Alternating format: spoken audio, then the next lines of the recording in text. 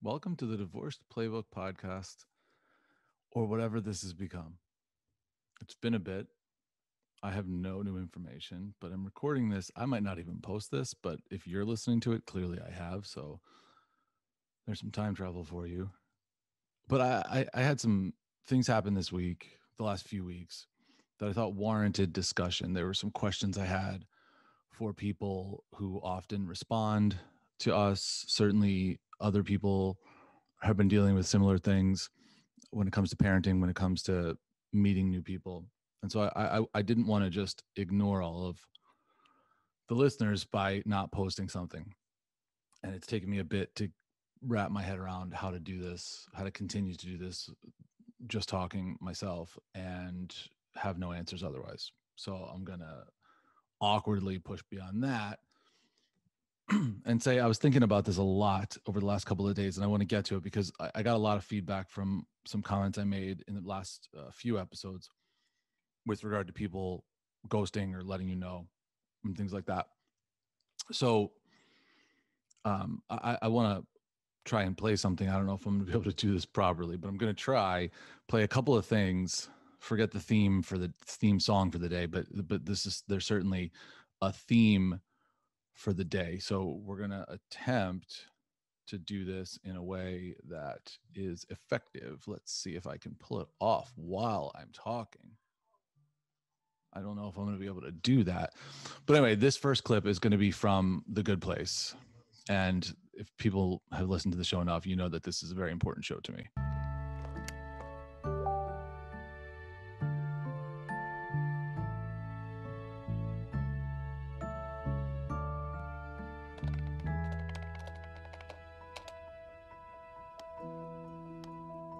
What do we owe to each other? That is the question Tim Scanlon asked decades ago, and it is the question I will try to answer over the next 3 hours. Ugh, no thanks. We all have a voice in our head. That voice doesn't tell us what to do or not do, but it does warn us when we do things that don't feel good or right. The difference between reasonable. What does it mean to be a reasonable person? I may have a different definition of reasonable. So why do it then? Why choose to be good every day if there is no guaranteed reward we can count on now or in the afterlife? I argue that we choose to be good because of our bonds with other people and our innate desire to treat them with dignity. Simply put, we are not in this alone. We're not in this alone. And that is difficult at times to remember. Now, in the context of the show, for people who didn't watch The Good Place, if you're watching on our YouTube, you see Kristen Bell, Eleanor Shellstrop is the name of her character. She's a terrible person, goes to the afterlife, blah, blah, blah, blah, blah. I will not give away anything on the show. But that's an opportunity for her to better herself. And I think that's sort of the theme of the show over 4 seasons. And if, again, you have not watched it, I mean, this is one of those things I always say, but like, for Christ's sake, stop this, because whatever I say is not important compared to whatever that show had to say. So stop this, go on Netflix. There's no commercials. There's 12 or 13 episodes and they're less than a half an hour. So do the math. That's 2 days, less than. It's probably like a 24-hour span. You could probably bang through that whole show. And if you start, I wouldn't sleep. I would just watch the whole thing through. But the question that was raised in that video, which sort of was the overall theme of that entire program, which will be the overall theme of this program, is what we owe to each other. What do we owe to each other? I don't know the answer to that. My guess is nothing. Right? Well, I don't owe you anything. Or do I? And that's what's uncomfortable for me. And that's what I'm unsure about. Because we put up 3 shows in a month or so. I feel like we owe you better than that. I feel like we owe you more than that, because you were loyal up to this point through 40 something episodes, and then it just sort of vanished. It's frustrating. And I don't think anybody out there has said like, hey, what the F, where are you? Which I appreciate. But I definitely feel like, for people who are loyal, for people who care, what do we owe them? We owe them something. We owe them the respect of their time.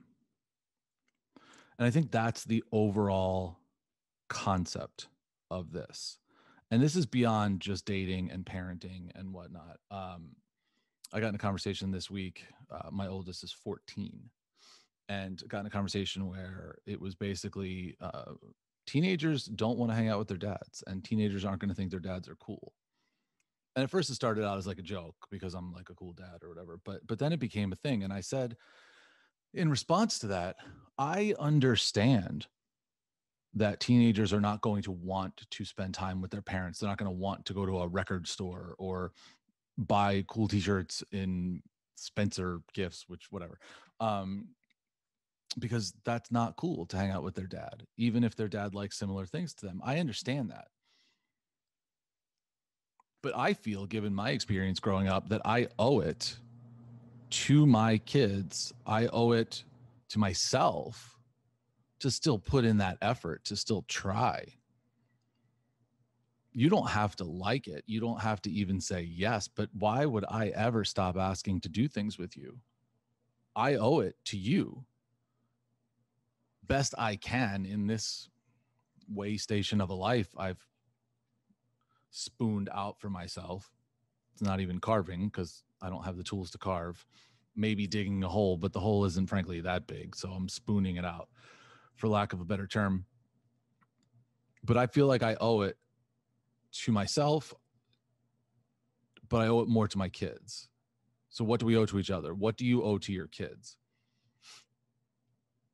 I think you owe them the effort of trying to be a good parent. That doesn't mean you're always going to do the right thing. That doesn't mean you're always going to say the right thing.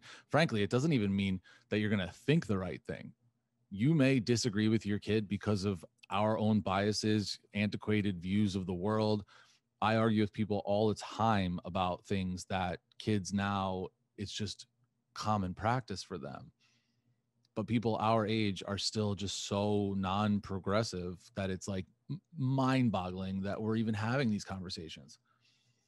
And that, which I'll spare for 1 second, goes to the whole concept of American politics. And again, there's a lot of shit going on in the world right now. We don't need to get into that part of it. But in the context of what we owe to each other, it's effort and it's respect and it's honesty. I don't know if you know, excuse me, I don't know if you owe people you just met honesty. But I think it's an important thing to owe to the ones you care the most about. I personally try very hard to be honest with everyone. If anyone asks me a question, I will answer it. If anyone I meet on a dating site or whatever, I'm probably going to overshare because I believe in full disclosure. I believe in honesty. And I believe that by getting to that early on, it helps figure out what it's going to be.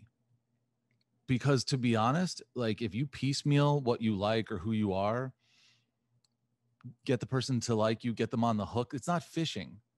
I know plenty of fish in the sea, whatever, but that's not what it is. You're not throwing the hook and then you just reel it back a little bit. And then when they get a bite, then you got to reel it in, reel it in, reel it in. It's not exactly like that.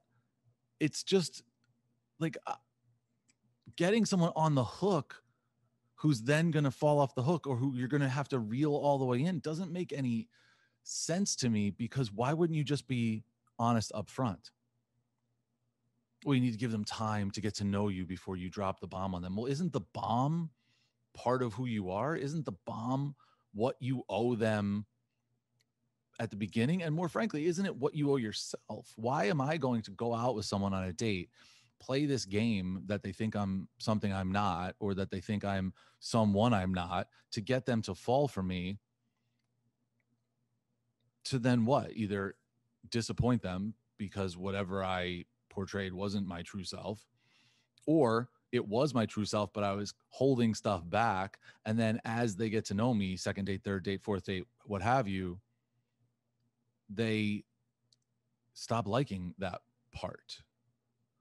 And that seems to happen to me quite a bit in terms of being friend zoned or being ghosted or whatever. Is obviously, look, the people who I'm getting that by are going out. We're going out, and it's either too much too soon, or people just don't like other people. People don't, sometimes don't click. You don't have to have a specific reason, and sometimes even if you do have to have a reason, you don't know what the reason is. And so if you don't know the reason, then how can you tell the other person it's just a feeling? That's fine. I mean, it's difficult to articulate at times. I don't know. I got a text recently that was one of the best texts I think I've gotten, which was basically, I had a great time. I don't see this going anywhere romantically, but the things we did were fun. If you want to hang out and continue to do those things, I would be down for that. If you think there's more, we're on a different page. Paraphrasing. That's a difficult email or text rather to write, but it's awesome. And even if the answer is, hey, I had a great time, but I don't see a future. Somebody who I had matched with on a site, hadn't seen, heard from a while. They're pretty local. I sent a message. I was like, hey, just wanted to check in, see if you're interested in hanging out. I'm not doing anything this weekend. And the response was, yeah, I'm not interested anymore. And it was like curt, and I wrote back, I appreciate you letting me know. And they wrote back right away, absolutely no problem. Good luck with everything. How hard is that? But do we owe it to the other person? At what point do we owe it to the other person? Is it after you match with them? Because for people who are on Tinder, you notice that Tinder, again, threw up all over the app, and all of the old people you matched with are now at the top, and all of the people you most recently matched with went to the bottom of your list. And for people like me who have like 150 people or whatever, it's hard to find people all of a sudden. And everybody's post came up as new. So all these people that you haven't heard from in a while think that you just sent them something, which is hilarious because I'm getting messages from people who I matched with 14, 15 months ago who must think I just sent them something. I have no idea. And I look and I'm like, well, I didn't write that person back when they wrote something. Did I owe them an explanation? No, the conversation just kind of dissipated. Had they written 2 or 3 messages back and said like, hey, I haven't heard from you, I just want to make sure you're okay, then I'm a dick. But if the conversation just sort of waned, at some point, somebody's got to send the last text. Somebody's got to send the last message. Should you say, hey, I don't think this is a good fit? Yeah, of course. Do you owe it to that person? I don't know. And I think everybody can decide that for themselves. And that's a cop-out. We should have a standard. But I'm not the one to make that standard. Even if I'm trying. Even if I'm talking about it right now. And so at what point do we owe anything to anyone?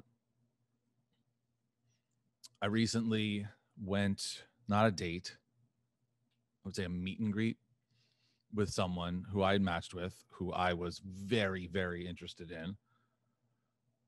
Just seeing in person, seeing if their profile and the texts back and forth presented in person in the same manner, because it was an attractive prospect. And we met and talked for 3 hours, like face to face, 3 hours. And it was very illuminating, different than I had expected, maybe better, at least better for what I was hoping. Clearly she felt differently because of some of the things that I said. There was at times very judgmental look to which even I even said like, wow, your face is very judgmental right now. And it's interesting because part of the reason I felt the attraction to this woman is because I didn't think that there would be judgment because of certain things that she had put in her profile, certain things that she said. It made me feel like she is the type of person who would be okay with whatever anybody else also wants to do or whatever. I'm dancing around it because I don't feel like telling you the particulars. But the point is that I thought that part of the benefit of hanging out with this woman would have been because she was open to things, which it turns out she was not, could not hide it or didn't want to hide it. And so that made the end of the time awkward. I actually was saying, because I knew that this was not like a goodnight kiss situation, I was in the process of saying, hey, I want to give you a goodnight kiss, but it doesn't feel like that. Hopefully we can hang out again and we'll see if there's anything there. And before I could even get the butt out, that's a terrible non sequitur. Before I could get the butt out, she was like, nope, we just met. And I just started laughing to myself. And I'm like, that's fine if you don't want to give somebody a kiss goodnight. Like, it's totally within your rights. And frankly, it's better to not give them a kiss goodnight and lead them on if you have no interest. So that part I appreciated for sure. But it's funny that the logic was we just met. And I just thought, like, we spent like 2 full days texting and 3 hours standing in front of each other. By the way, it was supposed to be like a 15-minute, like, hey, how are you? And we talked for 3 hours. It wasn't like a scheduled 3-hour window. Like, we way overstayed what we thought we were going to. So the conversation obviously was good enough to stay that long. And I was like, shit, do you know how much I've done? And I'm sure this woman has done in the 3 hours. Like, think about how many dates you've gone on where by hour 3, you're like, okay, this is going somewhere or it's not. So that was hilarious that it's like we just met. But we texted for the next couple of days, a little less than we had prior. I had asked if they wanted to hang out on Wednesday, which, as taping this, is a couple of days ago. And it was a tentative. So then on Monday or Tuesday, I sent a message, hey, just wanted to follow up on Wednesday. You know, we kind of weren't, I wasn't sure. And it was, I'm not sure if I can. It's going to depend on a delivery that I have. I was like, oh, right. Okay. I forgot. But the delivery, she said, was like the window was done at 1 o'clock. And I wrote back, if you're not interested, or if you are interested, but you had a super long week at work, because she did, totally fine. You know, I totally understand. No response. That might have been actually a message I sent on Wednesday at some point. No response. And then, no, I'm sorry. I want to go back. I did put that a couple days earlier and didn't hear back. Then on actual Wednesday, by like the end of the day, so it was clear that she wasn't going to text me. I just wrote, hey, if you change your mind, you know where to find me. Because I didn't want, I'm certainly not going to say anything angry, but I didn't want to just ignore it, because I want this person to know, like, I'm putting in an effort to try to get to know you, because I think you are worth that. If you don't think I'm worth that, then it's not a good match, and that's okay. But I don't want anyone who I am interested in to think that I'm not. Maybe she was busy and my note jogged her memory and she was like, oh shit, I forgot I was supposed to hang out with this guy. That's not what happened, but it could have been. But were I just to sit here and wait, that's not my personality. And again, it was as respectful as possible. Like, hey, you know where I am. And I never heard back. And that got me thinking about a comment that I made on here a couple of episodes ago about the woman who lives, you know, a couple of blocks from me, who I just saw on Tinder again last night. You know, she and I video texted messages. We didn't do like a live video call, but we were sending videos back and forth, almost like a Marco Polo situation, except it was on Instagram, direct message. And we were sending texts to each other for like about a week. And then all of a sudden, to recap that, she had said she probably will be too tired to hang out and she wants to hang out with her dog and blah, blah, blah. And all I said was, okay, I'll check in. Just let me know. And I texted her the day that I was trying to hang out with her, and she just never wrote me back at all. And I didn't make any other plans, which I could have. Well, that's on me. But I asked her if she wanted to hang out. She wasn't sure. I could have jumped ship and gone out with someone else, but I didn't. I didn't want to, because I had already asked her. And I wanted to have respect for her time to carve out my time in case the same thing happened this Wednesday. I had asked this other woman if she wanted to hang out. Initially, it was, yeah, Wednesday I'm free. And then it was, I'm not sure. And I said, okay, but I'm not going to make other plans until I know definitively if this woman can't or can hang out. Because what if she texted me at 8:15 and was like, oh my God, my day was a mess, but yeah, I just need to relax. Let me, you know, can we go out and get a drink? I had already planned on being out with this woman at that time, but what, because I didn't hear back, I like just ditched the plans and went out with somebody else? What do we owe to each other? Do I owe her the time? She clearly didn't care. I felt like if I asked someone to hang out, it's my responsibility until I hear a definitive no to be available at that time, unless there's a kid situation or family emergency or whatever. But I'm not going to double pack a date until I know for sure that that person's not going to be available. I think that's a shitty thing to do. I feel like if you're going to ask somebody out, you owe it to them to be available at the time that you ask. And so a lot of people gave me shit when I complained that the neighbor or whatever never texted me back. And so I hastened to talk about this situation again, because this woman I actually did hang out with. And so I felt that sort of elevated the responsibility to correspond, because we corresponded, then we hung out for a very long time. It was nice. We corresponded again, and then it just went blank. Now, I'm not saying I got ghosted. That to me, I mean, technically, I sent 2 messages, didn't hear back after hanging out and making tentative plans. That is a ghosting, but I've gotten ghosted. So like, that's nothing to me. And I'm not even mad, because honestly, it wasn't a good fit.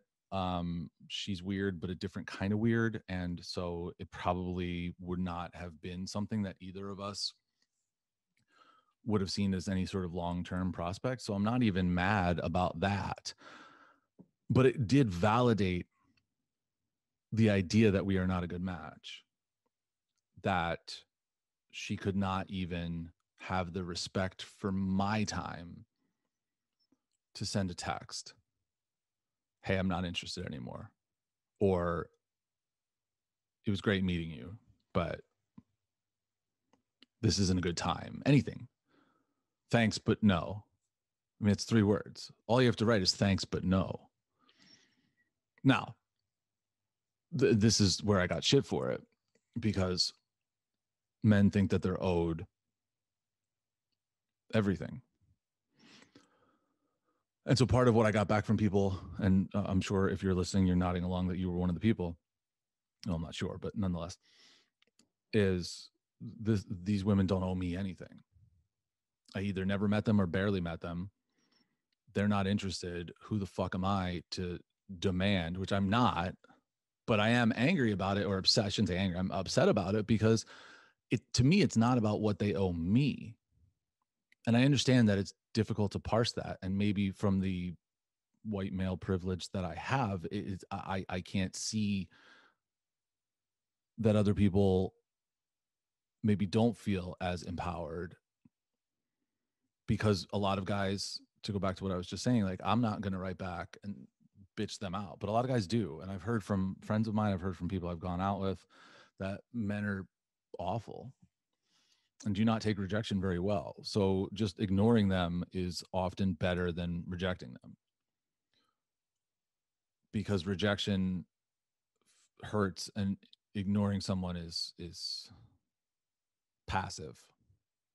And so if you're afraid of aggression or retribution or any of those, then perhaps being passive is the right way to go. So I understand that. But for me, it just annoys me, because if you know me, if you have talked to me for hours back and forth, or texted a million times, that's obviously an overstatement, but maybe 100 times or close to, you should know enough about me. And hopefully I should know enough about them that I would select people who would care about other people enough. And everyone says, oh, you're making this about you. And it's funny, because, and I know that I am, and I know that I make everything about me, but in this case, I'm really trying not to. And I know that by trying not to, I'm doing it even more. And that's a brain fuck. And I don't know how to not do this. So just bear with me on this. But I look at that as, what do we owe to each other? Just be a fucking human. Someone who you hung out with, someone who you texted with, asked you to hang out. You gave them a potential yes. You did not say definitively no. You did not say yes, but you said maybe. And all they did was follow up on that day to see if you were still in any way interested or available or not. I think that's basic human contact, basic respect for another person. I am respecting their time by asking them to go out with me I'm putting other things on hold. I'm prioritizing them, even though it was a maybe. And so do they owe it to me to just send a text back? I'm not asking them to go out with me just because I asked. I'm not asking them to even be fucking nice to me because I asked. Thanks, but no. Or even fucking just no. Hey, are you available today? You know, weren't you? No. And then if the guy gets aggressive, you can block his number or unmatch with him on the dating apps. There's safety protocol in place for situations like that. And the fact that there even has to be is horrifying and bullshit. And like, men are awful. And I know all these stories. And I'm not saying I'm any exception, because I'm sure I've done some stuff that has overstepped my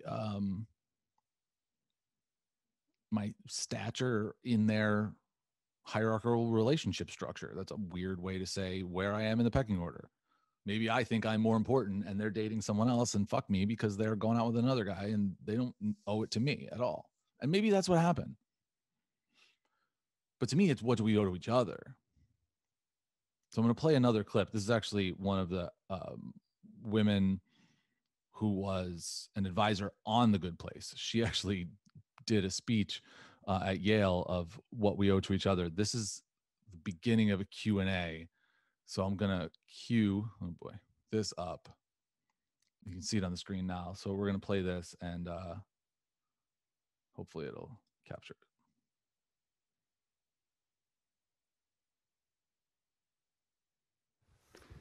Hello. Thanks so much for a wonderful talk. I know that philosophical systems are based in some way around the idea of maximizing happiness. Of course, no one really knows what happiness is or how to really effectively define it. I wonder if you have a good definition of happiness. No. No, it's a great question. There is a lot of, so there's actually two different philosophical questions that you're raising. One is, if we're going to be utilitarians, if we're going to think that what we need to do is bring about the best outcome, what counts as the best? So what are we maximizing? And then some people, so Amartya Sen, for example, has a pretty good answer to that, I think, which is, well, why don't we just get a list of human goods and we'll try to bring about the most of those. And we'll just, talk about what should be on the list. Then there's another question, which is, what is happiness? What is a satisfying life? And that's a much harder question, I think. And it seems correct to me that it's not a feeling, but also it's a puzzle. There's another philosophical puzzle called the paradox of hedonism, which is similar to what we've been talking about. The thought is that the more you try to be happy, that you don't achieve happiness by trying to be happy, that you achieve happiness by trying to do things that you think are worthwhile, and then as you do things that you think are worthwhile, that satisfaction is a byproduct of doing the things that you think are worthwhile. So that's an interesting way to look at that. And again, that's more about happiness than maybe perhaps what do we owe to each other. But the point there is, do what makes you happy. But what is that? What is happiness? Is happiness going on a date with someone you find attractive? Is happiness having a fulfilling job and friend base and then finding that ride or die person? Everybody else is going to define happiness differently than you. But it's difficult at times, because if we are all, and this is so altruistic and bullshit given all the stuff that's going on in the world and places fucking getting bombed and whatnot. So I feel like an asshole even suggesting this. But the fact is, if you just care about other people, then you can achieve mutual happiness no matter what your happiness is. Now, again, the last time we talked, or maybe 2 times ago, I talked about getting friend zoned by someone I cared about. And frankly, it wasn't friend zoning in the traditional sense of somebody saying, let's just be friends, and then they blow you off like 2 weeks later. This is a person who I'm actually friends with and going to be friends with. And, sometimes that does work out for people who are out there and think like it's all or nothing. It doesn't have to be. If you care about someone and you want them in your life, then figure out a way and figure out a place to put them. But it's awkward until you get to that point. If one of you thinks that friends is all you're going to be and the other one thinks that there's a romantic component, that does not work. That's not parallel. I don't know what it is or where it intersects, but that is not a parallel thought. And that's difficult for people because you're never going to convince someone who doesn't feel romance to feel it. Certainly not in your time frame. If they don't feel it and you do, then you're going to be the one who has to back off and just be friends. And that's difficult for people to do because those emotions don't just go away. That caring doesn't just go away. At the same time, history has shown that you can grow on someone. I wasn't attracted to him at first, but we get along so well. And then we spent so much time together. All of a sudden that attraction just grew. That happens all the time. That's the whole concept of like, I want to marry my best friend. Well, you're supposed to be friends first. And so when somebody says that on a dating site, I always think it's hilarious because you're not like, how do you look for a best friend? If you're 40 years old and don't have a best friend, like it's weird to go on to Tinder or Bumble or Hinge or whatever, Match.com and say like, anyone out there want to be a best friend? Anyone? But then once we become best friends, then there could be a romantic part of that too. How long does it take to become a best friend? I mean, it doesn't take long to become a friend, but even if you really hit it off, all cylinders, it's going to take months to become a best friend. And then you have to put off all of those potential romance interests until like it just makes no sense. And I understand people are just wishing, but that's what is happiness? What are you looking for? You can't find happiness. You can't do happy. But you can do things to make you happy. You can do things that make you happy. I don't even know if you can do things to make you happy. I mean, sometimes people don't have that control. But certainly you can do things that make you happy. And I think that's everyone's goal, is to find those things and do as many of those as you can while still being responsible, while still knowing that you are part of a family, part of a community, part of a relationship. You can't just go and do what you want all the time. So what do we owe to each other? What do I owe to my kids? I mean, I'm not going to run down the list of things. Those of us who are parents, you know what you owe to your kids. Not all of us do the best job at that. Not all of us even try to do the best job at that, which is fucking shitty and terrible. I can't tell you how many people I've matched with on sites and they say they're a full-time single parent, which, by the way, and I know Scott's talked about this on the show a little bit because he got shit for saying something about being, a single parent. And somebody said, like, my husband died. You're not a single parent. You're co-parenting. That's 2 houses, 2 incomes. You have the kids half the time. That's not a single parent. A single parent is somebody who has the kids 100% of the time. And even some people who are not getting child support or alimony or any of those things from their ex, they have to pay for this all themselves too. That's being a single parent. What I am doing is certainly not a single parent. But that adds another layer to it. So what do I owe to my kids? What do I owe to my ex? 1, in the agreement that we signed, but 2, just as a person who, I love and care about, no matter how our marriage went and ended. That doesn't change that feeling. And so I owe a lot to her. What do I owe to my parents? What do I owe to my brother? What do I owe to my other brother? How far does this go? Because it's not just your kids. It's not just your kids and your friends and neighbors and family. It's more than that. But how far does that reach? What do we owe to each other is a way to look at this ecosystem of dating and all this stuff. I even look at it like going out in Philly to restaurants. People were like, oh my God, you're going out during the pandemic. Like, yeah, because my mental health is more important than my physical health. I know I can recover physically if I happen to get a virus, or I expected to be able to recover physically. I'm certainly vaccinated now, so I feel a little differently. But even when I wasn't, I needed to get out. I needed to go do things. I needed to be around other people because I didn't think I would survive it mentally. And that's not an overstatement for people who have listened to the show from the beginning. You know that I am serious about that. And I figured the potential for physical malady far outweighed beneficially to what could have happened mentally. And that was the reason why I went out a lot. But the other reason, and honestly, like the other reason is more important, is because I owe it to the restaurant industry. I started recording this, I had to pause Top Chef.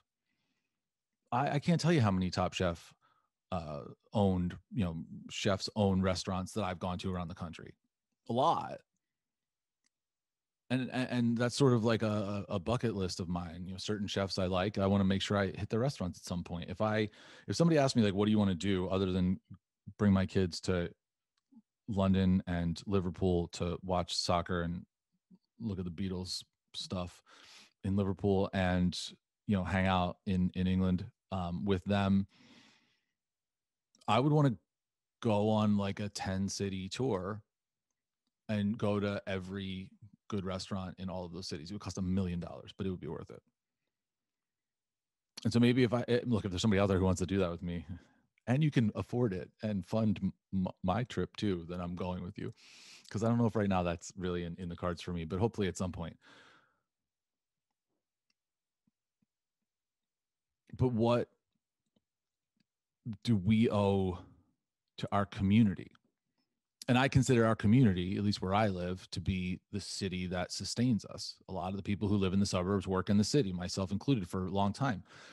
And so I feel I owe it to those restaurants. I owe it to those businesses to help keep them afloat during this pandemic, during this time where they had to shut down, where they had to figure out a way to survive at 25% capacity, which means 25% of the sales and 25% of the staff. And now they have to start hiring staff back. It's a nightmare for all of them. And I feel that the least I could do is go to a restaurant, order a couple of drinks, order a sandwich or a couple of appetizers, and have a great time with someone.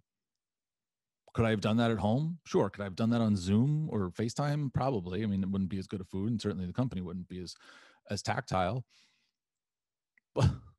But I could have done that. And a lot of people did, because you didn't feel safe and because you didn't feel comfortable going out. And I don't begrudge that, but I feel like I owed it to my community for what they have given me over the years: enjoyment, nourishment, culture, in a sense. And so again, this kind of all started from just sort of an innocuous comment about how I said, which is worse, someone telling you they'd rather hang out with no one than you, or someone telling you they'd rather hang out with their dog. People got really offended by that. Well, she's allowed to have time to herself. And I misworded that then, because the issue wasn't that she didn't want to spend time with me. The issue was that she said that she did, and we were just scheduling a time for that. She had said yes to hanging out. Then we were trying to schedule a time, and then she never responded. So the issue was that I never got a response. The issue for me was not she changed her mind, or it was a maybe and then the maybe turned into a no. I could give a shit about that. I was very busy this week. Trust me, I could use Wednesday off. I went out Sunday. I had the kids this weekend. Then I went out Sunday, Monday, Tuesday. I was happy to have a couple of days off from going out. But it would have been nice to know, because then I would have had the ability to make other plans, or I would have had the ability even to just know that this person respects me enough to just send a text. Thanks, but no.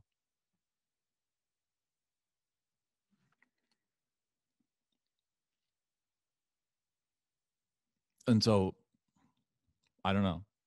I'm trying to not make this about me, but I'm the only one talking. And so it's my experience.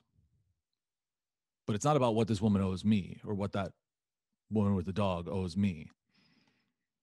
To me, it's about what we owe to each other.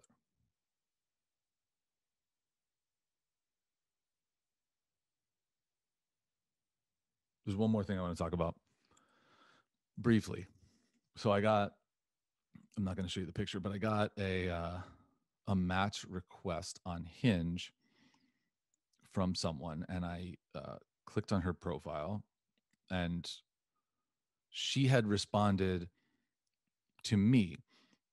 I updated my Hinge profile and put this as one of my prompt answers, a social cause I care about.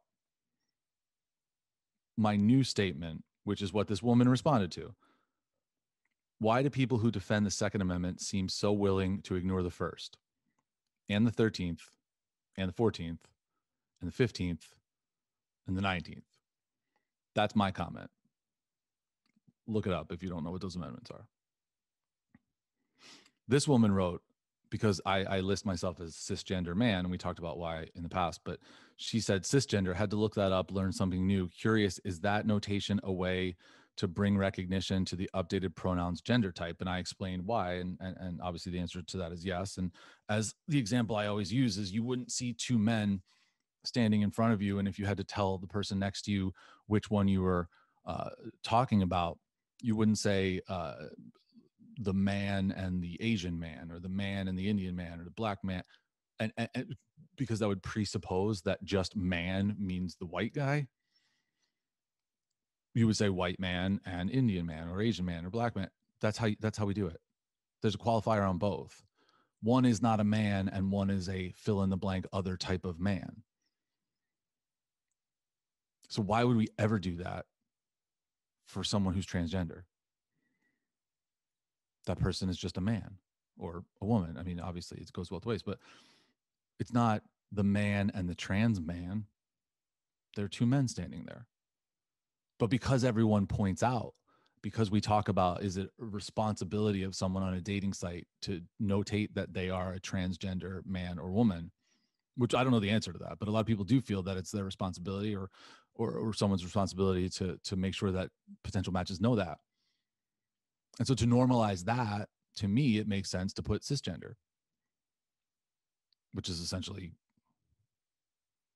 the gender I was assigned at birth. I still am, for very layman terms.